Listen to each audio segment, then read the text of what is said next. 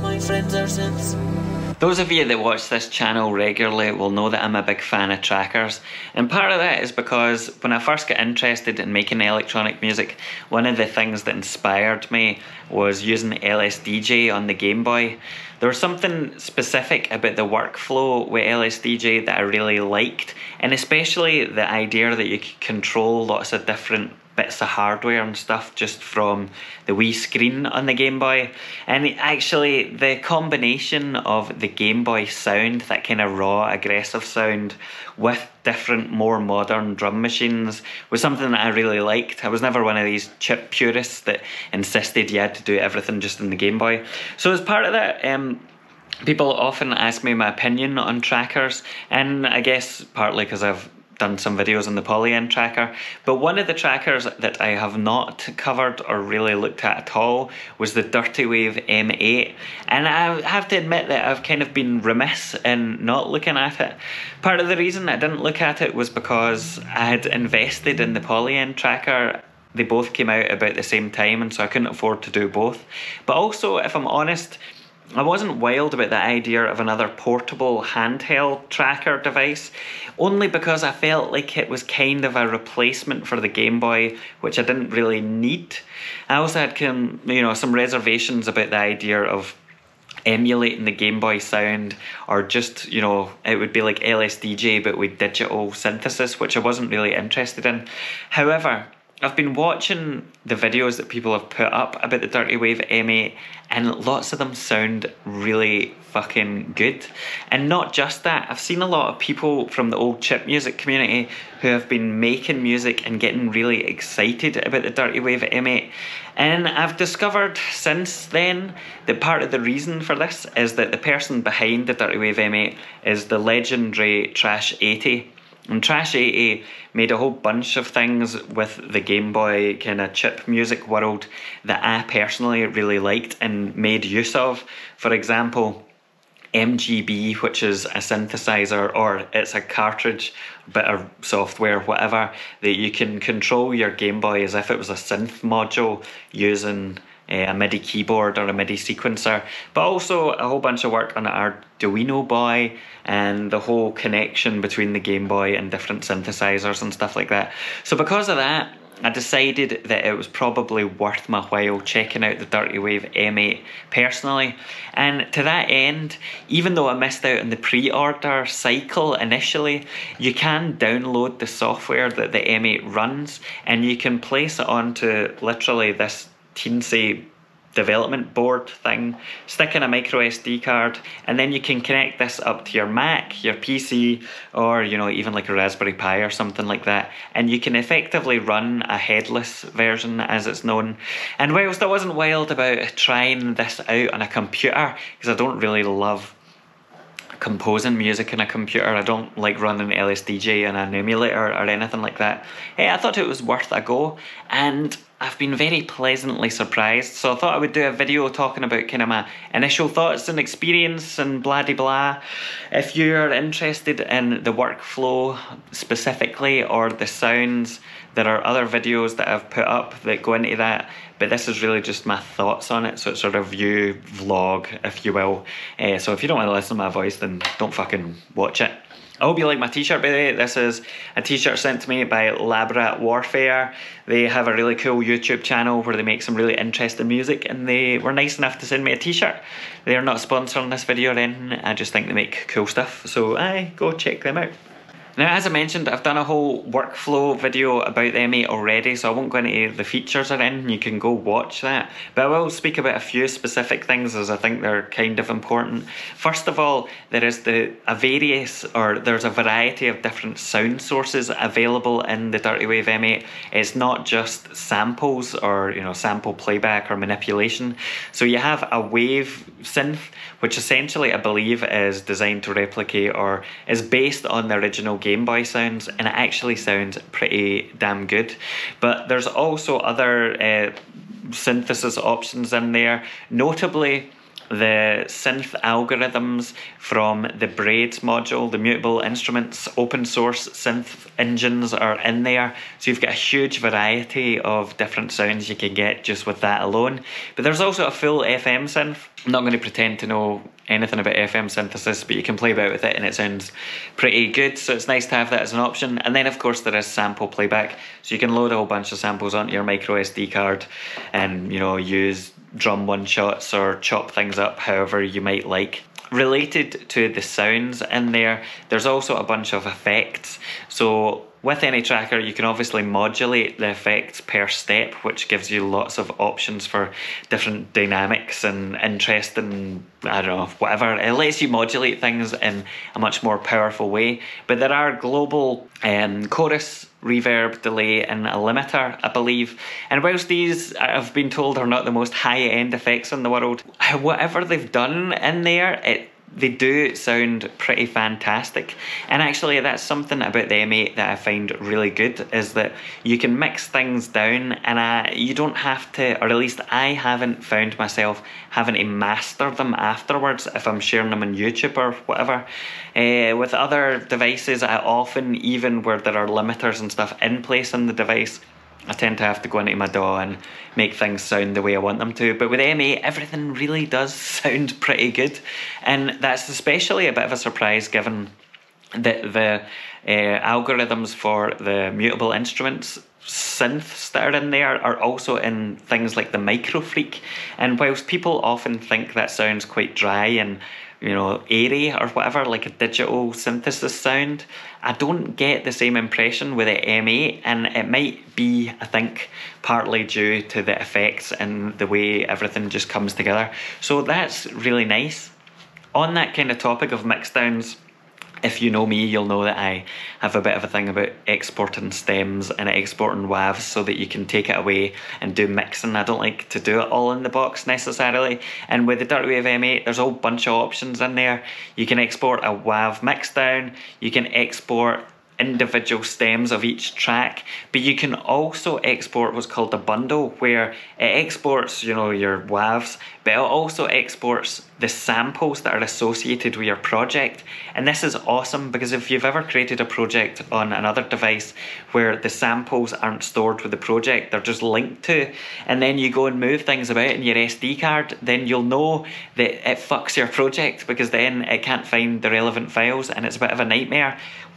This is a really neat, smart solution to be able to bundle your songs down into one kind of folder or whatever. So I like that a lot. It's something worth noting. Now on to my kind of first impressions and thoughts and stuff about the M8. I initially feared that it was going to be one of these things with a huge learning curve, and that's partly because the feature set is so great and there's so much depth to the features in there. But actually, especially if you have LSDJ experience already, or really any tracker experience, it's really easy and quick to get up and going. And even though there's loads of features, it isn't particularly complicated to work out if you know the basics of how trackers work. And the thing about LSDJ in particular is that I don't think it was that hard to work out how to use, and I'm a bit of a moron. So surely this should be just as easy. And I think actually, even if you don't have tracker experience, the learning curve isn't as huge as it could be. If you compare it to something like the Akai Force, which I found quite unintuitive, there's something quite, the flow is nice on the M8, so don't be put off by the kind of complexity or the perceived complexity and the kind of power of the M8. It is easy to use. On that point, I think it's worth saying specifically that if you do like LSDJ and you like that workflow, then it's almost exactly the same on the M8, and it's almost as if actually the M8 is a representation of lots of people who've made chip music, because there's all these folks who when they were younger made music using LSDJ and for whatever reason gelled with the workflow, and then, like myself, get interested in making music using, you know, different synths or Eurorack or fucking drum machines or whatever it might be. And the M8 is almost like the second coming of LSDJ in a lot of ways, because it takes all of the stuff that you liked about LSDJ and it brings them in a new package with lots of different added features and workflow improvements. So like having dedicated shortcuts for certain features that were in LSDJ, like deep clone, it just works really nicely. And now I can understand, after playing about with it for a bit more, why people from the old chiptune or chip music world are so excited about this, because it really does feel like a very natural progression in terms of both workflow, software, and ultimately, hopefully, hardware. My final thing to say on the first impressions and kind of feature set and all that kind of stuff is that everything just seems to work the way you expect it to or you want it to. So even though this is just one person or, you know, a very small team making this thing, there's no like glaring bugs in any of the major features, and this is something that I've come to experience with many boutique manufacturers, that there is often you know, a good few months where things just don't work, or you think, oh, this is a nice idea, but it just doesn't work the way you want it to. And I guess this is actually testament to Trash 80's experience and involvement in the community, that everything just works as you would expect it to. The export function works fine. All the features just make sense, and I've not run any major issues at all. And that seems like a kind of obvious, stupid thing you would take for granted, but I do think it's worth highlighting that in particular, because it's not always the case with devices like this that are boutique and pre-order and whatever else. So yes, very impressed with that. And actually, if this is the kind of standard of work on the code, then I'm really excited to see what the hardware is like, because that will be a pretty interesting experience if it carries through at the same level of quality. Now naturally there are going to be comparisons or questions about how the M8 compares to the Polyend Tracker, and in 2021 we're kind of spoiled for choice with trackers. You've also got the NerdSec in there, but the Polyend will be the main one that there are questions about how they compare, partly because they both came out at roughly the same time, but also for me because I've done lots of videos on the Polyend Tracker in the past. And I have to say that I'm not going to go into any great detail on this at all, because it's really the topic of another video. But also, I haven't played with or used a hardware version of the M8 yet, so it wouldn't be fair or even just a straight comparison to talk about them. But one thing I will say just now is that purely on feature set, if you're looking for something like you know, synthesis within the M8 itself, then, or within the tracker itself, then the M8 is the only option, because there is no synthesis engine per se within the Polyend Tracker. But with that said, the Polyend Tracker does also have benefits to its workflow. It doesn't work the same way as LSDJ. It's got quite a different approach to the tracker. And specifically for me, the thing that stands out is that the live performance mode on the tracker is much more, well, there's much more ability within the tracker from Polyend if you want to change lots of parameters at once.